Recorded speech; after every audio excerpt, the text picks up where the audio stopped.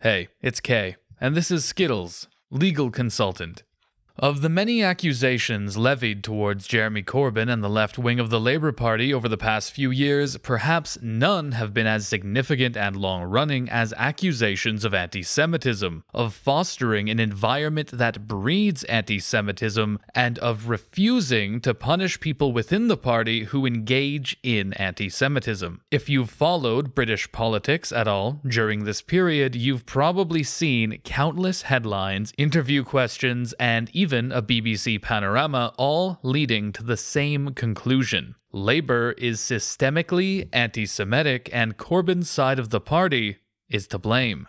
In April of this year, a report was leaked, despite the specific requests of party lawyers to keep it quiet. This report was carried out to investigate Labour's handling or lack thereof of anti-Semitism complaints within the party, to be submitted as part of an investigation by the Equality and Human Rights Commission, and what it turned up is deeply disturbing, as well as very inconvenient for Starmer and the rest of the Labour right.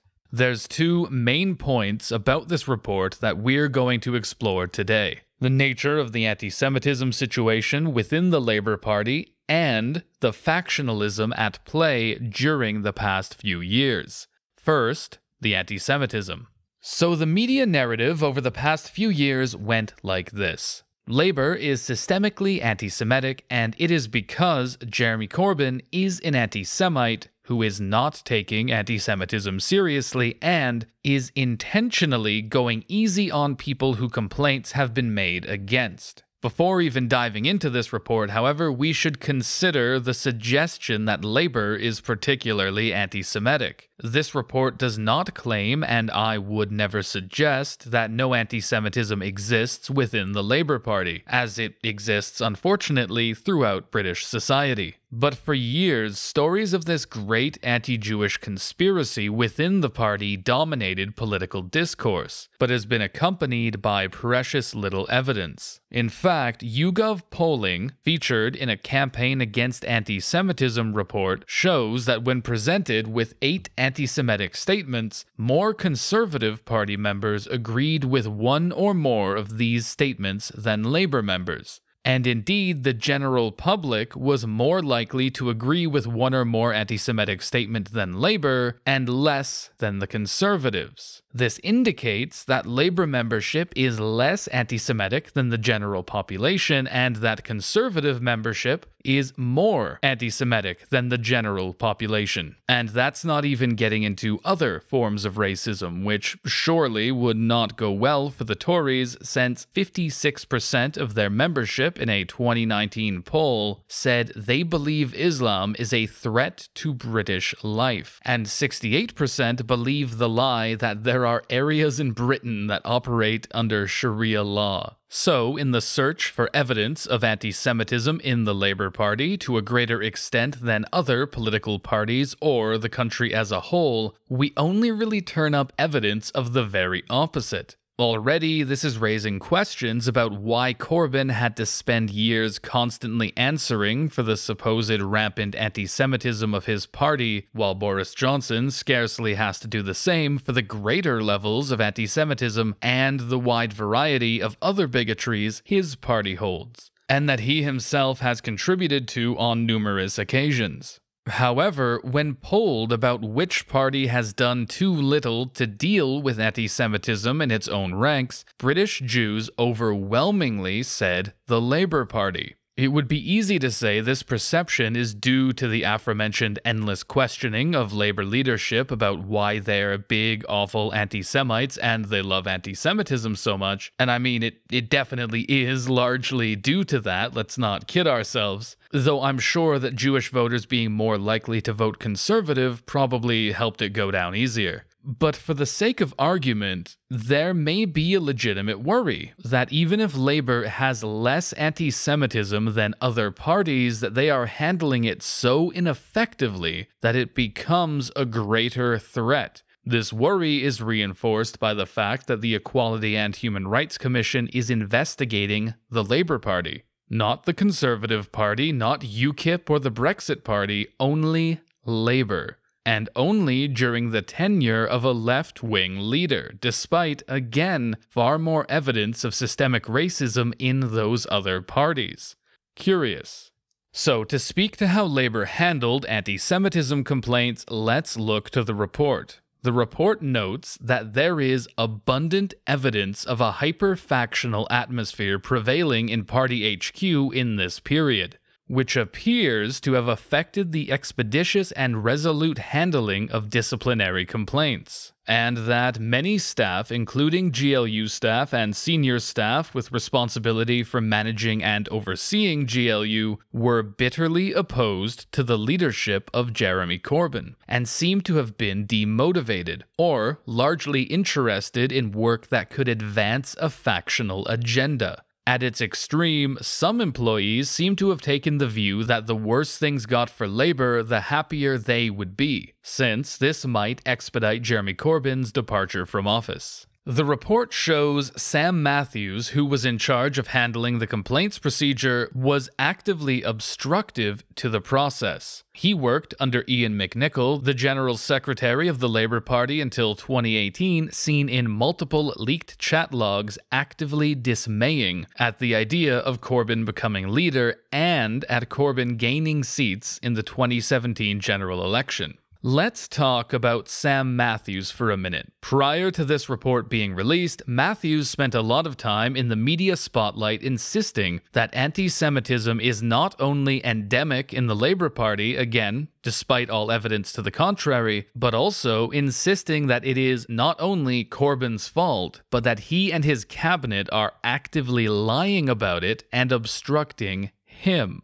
Matthews was a whistleblower that took part in a hotly contested BBC Panorama episode about anti-Semitism in the Labour Party, and said it included important disclosures about how deep the rot inside the Labour Party goes. Speaking to The Independent last year, Matthews said he had witnessed firsthand the complete failure of the party processes to adequately deal with anti-Jewish racism. He continued, "By the end of my time there, I witnessed daily interference in the process, meaning that my team and I, who were responsible for discipline in the party, were simply unable to do our jobs." Matthews was removed from the position shortly after Jenny Formby took Ian McNicol's job in 2018. Now, 2018 is an important year in this investigation because it's the year that many of the old guard sympathetic to the Blair era were removed from key positions such as General Secretary. And it's also the year, the report notes, that the handling of anti-Semitism complaints became far more robust and effective. To understand why that is, we need to look to what the report tells us about the performance of Matthews and McNicol. The report notes, "This investigation has revealed to the party that in this period before Jenny Formby became General Secretary in spring 2018, GLU failed to act on the vast majority of complaints received, including the vast majority of complaints regarding anti-Semitic conduct."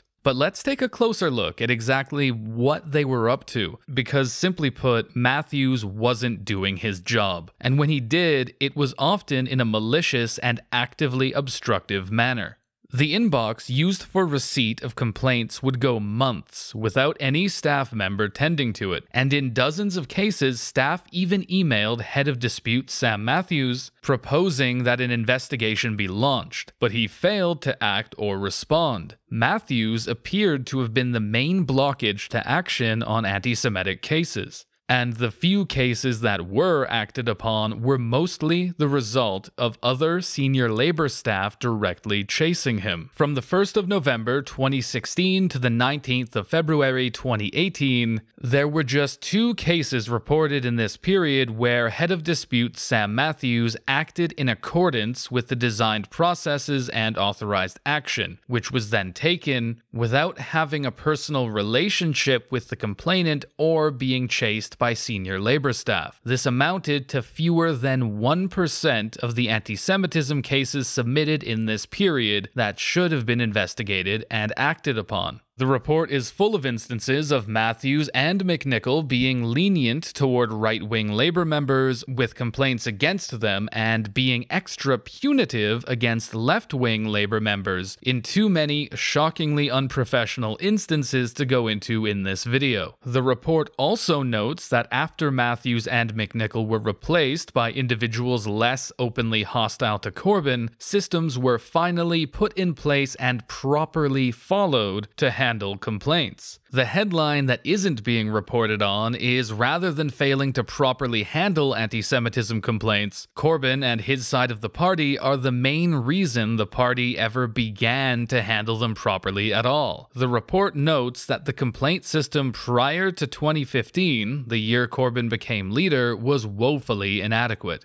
Lord knows what was going on under Blair. It says GLU's disciplinary processes in 2015 to 2016 were characterized by an almost complete lack of systems, processes, guidances, and training for staff members. There was no system for logging all complaints. And before 2015, GLU appears to have only done small amounts of work relating to disciplinary cases. Staff appear to have been accustomed to being subject to little or no scrutiny or oversight from within Labour HQ or externally, and the processes that did exist were equipped to, at best, deal with a small number of cases very slowly and in an ad hoc manner. This approach allowed for decisions to be influenced by personal responsibilities and political allegiances. For example, after complaints about Rod Liddle over transphobic and Islamophobic comments, GLU proposed suspending him and wrote to the leader of the opposition to let them know, as Rod Liddle is a journalist. Leader of the opposition agreed with the proposed suspension. However, GLU's director then informed the executive director of governance, membership, and party services that apparently Rod Liddle is chummy with Ian Austin and by extension Tom Watson, and suggested they sit on it for now, rather than suspend immediately. The executive director replied, "Okay, I will speak to Ian," presumably a reference to consulting Ian Austin on a disciplinary case against his friend.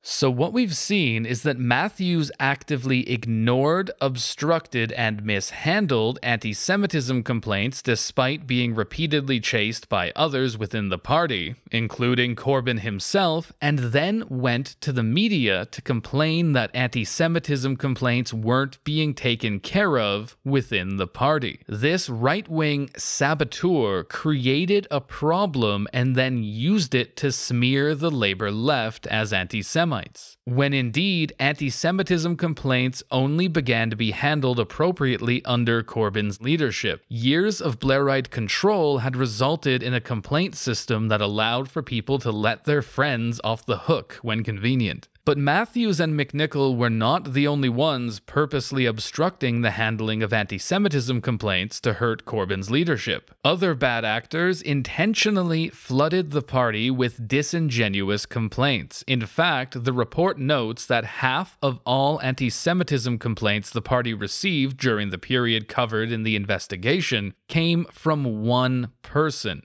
Literally a social media troll who spammed the party with spurious complaints described as poorly evidenced and submitted in a format that hinders investigation. This individual repeatedly emails about the same cases, cluttering the complaints inbox and taking staff time, as staff always have to check whether a case already exists or not, and whether or not all the evidence the complainant is providing has already been logged. A large proportion of the people this individual complains about are either not party members or are already in the disciplinary process, something the complainant has been told repeatedly. The complainant is often rude and abusive in their replies to staff responding to his complaints. The party is also aware that the complainant uses similar language towards people, including Labour members, on social media. And this person isn't alone. One spokesperson from Labour Against Antisemitism, a right-wing Zionist group who has dedicated recent years to opposing the Labour left, submitted the following anti-Semitism complaints. Retweeting the word Blairite. retweeting a cartoon of Theresa May, Philip Hammond, and Boris Johnson in which the latter two are children, based on a viral incident where the children of an expert being interviewed by the BBC wandered into shot during the interview. They maintained this was very crass. Retweeting Michael Moore saying arrest Trump regarding Russiagate, calling for the arrest and the impeachment of Trump, writing what planet is this president on in reference to Trump, and retweeting an article on Bernie Sanders calling on Donald Trump to fire Steve Bannon. Hang on, I think I must have read that wrong. Let me try that again. Submitted as a complaint about anti-Semitism is somebody retweeting an article on Bernie Sanders calling on Donald Trump to fire known white supremacist and anti-Semite Steve Bannon. Yeah, okay, sure, why not? So we see that not only was the handling of genuine anti-Semitism complaints intentionally hindered by people on the right wing of the party purposely ignoring them, but the number of complaints was also artificially inflated by bad faith actors hostile to the left purposely flooding the complaints department with garbage. But MPs were involved in this too, don't you worry. WhatsApp discussions among senior Labour HQ staff show that Leader of the Opposition was unhappy with the NCC panel's decision to suspend Ken Livingstone for another year rather than expel him. Emily Oldknow wrote that Kerry has been telling Shadow Cabinet members that I've orchestrated the Ken situation, so Tom got his people on the panel to make a soft decision, all in order to embarrass Jeremy Corbyn and create a crisis. That's Emily Oldknow, senior member of Labour's management team, actively sabotaging the expulsion of an individual subject to a high-profile anti-Semitism investigation explicitly to make Jeremy Corbyn look bad with the assistance of MP Tom Watson. Oldknow was being considered to take Formby's place as General Secretary under the leadership of Keir Starmer when this report leaked. Thing is, Starmer likely knew all of this before this report was even written, because there was a concerted effort to force a leadership election in 2016 to oust Corbyn, in which many of these same right-wing bad actors participated, and Keir Starmer was one of them. Keir Starmer is part of the Blairite right of the Labour Party who, all throughout this report, can be found not only intentionally ignoring complaints of anti-Semitism to feed the narrative that the left somehow makes anti-Semitism happen, but actively trying to lose general elections. We'll get to that in a moment. First, what have we learned about anti-Semitism in the Labour Party? Is Labour particularly anti-Semitic? Evidence tends to point to the exact opposite conclusion, that Labour is one of our least anti-Semitic political institutions and indeed is less anti-Semitic than the general public. The Lib Dems were the only party that displayed less anti-Semitism, so all 10 of them, well, they've got that going for them. Is there anti-Semitism in the Labour Party? Yes, of course.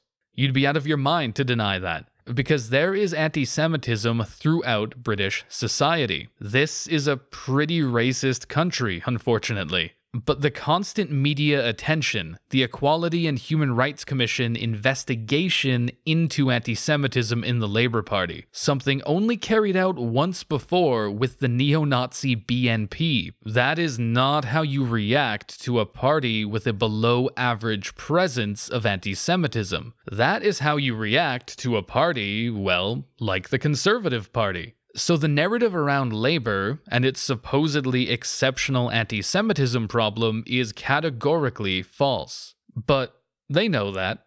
The Tories know that.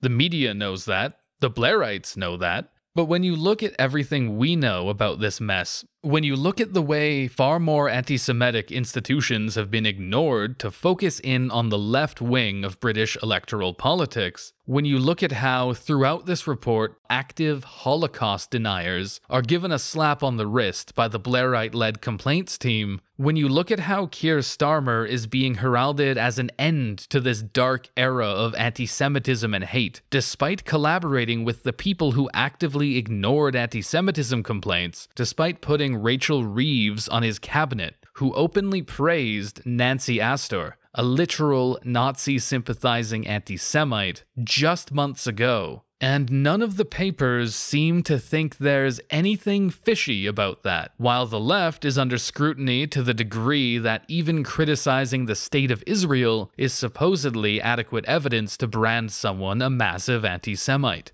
Well, it's hard not to come to the conclusion that this was never about anti-Semitism. This was about attacking the left. And while we're likely to see these issues of anti-Semitism fade from public discourse as the right wing of the Labour Party reasserts control and Starmer eagerly declares himself a Zionist, while silencing Palestinian voices, something else has been achieved over these past few years that may be even more damaging. Anti-Semitism has been cleaved off from all other forms of racism as a unique entity in mainstream political discourse that can now be used as a weapon. And that weapon is almost exclusively wielded by the right, by people who are part of political institutions that buddy up to real anti-Semites like Viktor Orban. Letting people who rub shoulders with Holocaust deniers and fascists control the narrative about anti-Semitism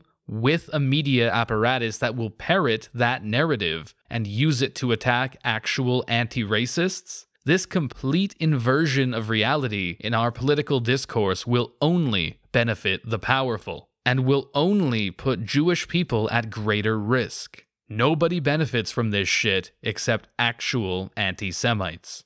Back to Keir and his Blairite buddies. The active stoking of this fabricated anti-Semitism crisis in the party was part of an orchestrated effort to hurt Corbyn's electoral performance and force him to step down so that the right wing of the party could regain control. This report details their efforts to sabotage their own party in the 2017 election. Notably, a lot of the damage they caused only fully came home to roost by 2019. This massive 850-page report details so many acts of hostility and active sabotage against the left wing of the party that I simply cannot go through them all here. So I'm going to list a few of the most egregious ones and attempt to paint a picture of how openly destructive the Labour right has been over the past few years. This report details frequent bullying of left-wing activists, staff, and MPs, with chat logs showing numerous racist, sexist, and ableist tirades, as well as Labour staff dismaying at their own party polling well and saying it makes them feel ill, and insulting people for opposing British imperialism, joking about assaulting left-wing Labour supporters, as well as talking about literally murdering Jeremy Corbyn by burning and hanging him, as well as shooting the MPs who nominated him for leader. Followed by even more dismay when Labour forced a hung parliament in 2017, with Ian McNicol offering a safe space in his office for people to come and vent. McNichol's response to Labour getting the highest share of the popular vote in 20 years and taking the majority away from the Tories was simply, "It is going to be a long night." In August 2015, senior staff explored delaying or cancelling the ongoing leadership election when it looked like Jeremy Corbyn was going to win. When Corbyn was elected, staff discussed plans for a coup. One staffer said, "We need a poll that says we're like 20 points behind." Another suggested a silver lining for Remain losing the 2016 European referendum would be that Corbyn could be held responsible. And another hoped that poor performance in the May 2016 local elections would be the catalyst for a coup. This is the coup, of course, that the now leader Keir Starmer participated in. Staff described working to rule when Corbyn was elected and coming into the office and doing nothing for a few months. During the 2017 election, staff joked about hardly working and created a chat so they could pretend to work while actually speaking to each other. Senior staff coordinated refusing to share basic information to Leader of the Opposition during the election, such as candidates' contact details.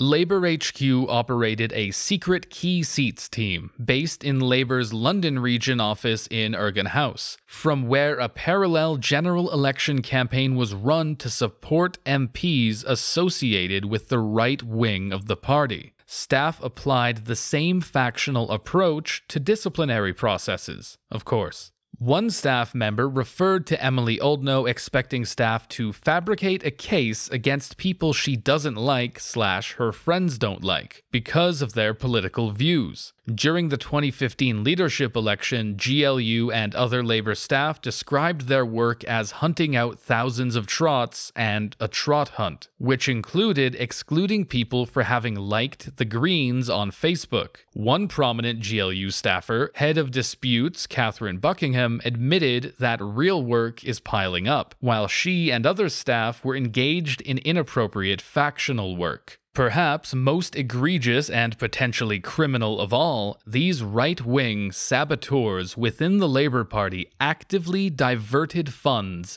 out of marginal seats and gave it to their co-conspirators like Tom Watson. This is especially noteworthy because Labour lost the 2017 election by such a slim margin that just over 2,000 votes in a handful of marginal seats would have been the difference between victory. Marginal seats that were having their campaign funds robbed by Blairites trying to secure power for their friends while undermining the party in the election. I don't think that it is at all unreasonable to say that the active hostility and obstruction intentionally not working and siphoning money out of marginal seats likely made the difference between Labour winning and losing the 2017 election. We are condemned now to years of a continuing homelessness crisis, disabled people dying in droves due to benefit sanctions to a degree that the UN has condemned the British government for it because, as has always been the case, Blairites will always side with the other Tories who are honest enough to stay in the Tory party over the left and the interests of the working class. And now their large wet boy Keir Starmer is in charge. He's filling his cabinet with some of the worst people on the Labour right who have spent the last 5 years attacking Corbyn and the left at every turn. He tried to keep this report from the public and has now enlisted a panel of Labour peers, those are literal lords and ladies for those who don't know, to carry out a witch hunt for the whistleblower while attempting to do damage control because his side of the party is so thoroughly implicated by this report. And he has the audacity to call for unity. Let me be 100% clear.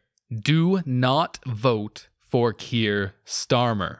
While the absolute decline of centrist politics since the end of the Blair era indicates very little chance of a Starmer victory in the next general election, his attacks on the left and appeasement of capital will give him a much easier ride in the media, so there might be a slim chance. And would he be better than Boris Johnson? Probably yes. Tony Blair was better than the Tories in some ways too. But what you need to understand, and this can be difficult to fully appreciate if you didn't live through this period in British history, is that Blair did more damage to the working class and the wider political project of socialism than any Tory could have ever hoped, save for maybe Thatcher. Thatcher, by the way, was a friend of Tony Blair's and hailed New Labour as one of her greatest achievements, and she was right. When the Conservatives, widely understood to be the enemies of the working class, drag us into horrific imperialist wars, privatize our public services, and smash our unions, that gives us something to rally against. But when it comes from what we've been led to believe is the left, when it comes from the party we've supported, we've given our time and energy to, we've stuck our necks out for, it's humiliating. It's demoralizing. Tony Blair's tenure politically devastated the working class of this country to such a degree that we are still recovering from it. And in Labour, we are still fighting factional battles against his ilk, as they sabotage us at every turn, as this report details. I'm one of the vulnerable, poor, disabled people that the Tories push into the meat grinder every single day. And I will say unequivocally that neither Cameron, nor May, nor Johnson could ever destroy our communities like Tony Blair. I've spent my entire adult life in the northwest of England, but to drive this point home, I'd like to end this video by reading a short segment written by someone who grew up here, before Blair. This is from the intro to local poet/comedian Thick Richard's book Vaudevillain, in which he describes hearing urban legends of large cats and other wild beasts loose in the town, and growing up in a relatively impoverished place called Northern Moor in South Manchester. He remembers it as a place so wild that he thought those urban myths could really be true there. He talks about the community and the political mindedness of the place he grew up, and then he talks about moving back to that place post-Blair. One good memory of that place was the '96 election. It was a hot day and we'd spent the afternoon drinking in the back garden, talking about how Labour would definitely win. Things can only get better, eh, Tony? In the evening, we went off to vote. A shiny-faced Tory boy stood at the door of the polling station with a huge, ridiculous blue rosette pinned to his lapel, like an elephant's arsehole. "And I trust you'll be voting Conservative today?" He simpered smugly. My dad leant towards him, their noses almost touching. "Fuck off," he bellowed. Well, things didn't get better, did they? They got worse. The angry young men got tired of fighting and became embarrassed old men, shamed by getting sold out by New Labour. The politicians hid. Never again would they be made to venture into the estates and have to debate face to face with their people. The working class capitalists borrowed so much invisible money to keep up their pretenses that many became sub-working class capitalists, indebted so far into the negatives it would become their grandchildren's inheritance. Issues became so complicated it felt like what was being discussed was none of our business. And many people started to shy away from political debate through fear of coming across as stupid. Then the confusing issues just became boring issues. The internet had evidence to back up every side of every argument, so everyone fell into the false security trap that they were all in the right. Communities stopped communicating, generation gaps grew, leaving room for bad ideas to breed, and now racism is an actual political opinion. We've never been so divided, and it all happened right under our noses. I moved back to Northern Moor in my early 30s. It's a sour, haunted place that would have Fergie waking up screaming. Its political edge grew blunt long ago. The thugs of the neighborhood used to seem like Robin Hoods. Their disobedience was righteous and justified. Their tempers were taut but focused on the right targets. Built for a fight if needs be, but perfectly capable of letting their words do the dirty work. They'd never be able to save up for a holiday, but the money could always be found to march on London, demand answers, and shake Tony Benn's hand. These days, they keep themselves to themselves and prey on one another. Quiet, invisible, forgotten, obedient. And so now we all just hope for the rumors to start spreading again of the wild beasts of the past, the animals of passionate anger who would have never let this happen, returning to prowl the streets again, keeping the territory safe from harm, watching the pack and planning attacks to keep the real wolves at bay, and other urban myths.